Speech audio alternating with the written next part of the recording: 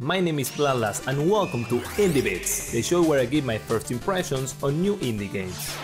You start off Spirit of the Island by customizing your own character however you wish and giving it a name, as well as naming your farm. You then start the story, where you end up being a castaway on an unknown island, so you quickly grab a ball and paint a face on it. You'll soon find your farm where a lot of the gameplay will take place. You can expect the usual, just as chopping down trees, planting and watering different kinds of crops depending on the season, building new things to just decorate around, or stations like a forge that unlock new crafting options, and even go to the nearby cave for some good old spelunking. All of these activities give you experience points that allow you to level up, and you get a bunch of different skills to improve. But instead of you selecting which skills to unlock, the game has a more organic system, where you only level up the skills that you practice. So if you want to raise your farming one, you better do a lot of that. While doing this, you will slowly drain your hunger, thirst, and stamina meters. You can easily recover some of that by munching on whatever food you have at hand, but your overall stamina is mainly recovered by sleeping at your house, which also saves the game.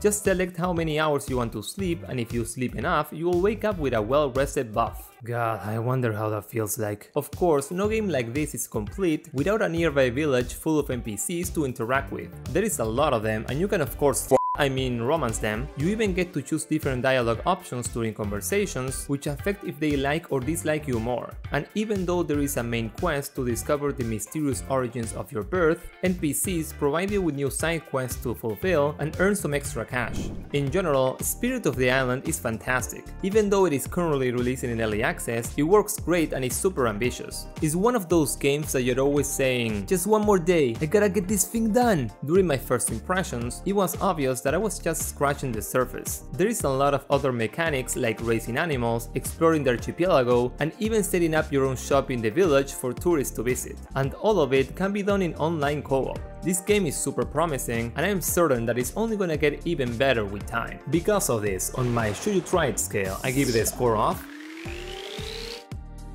Get it now!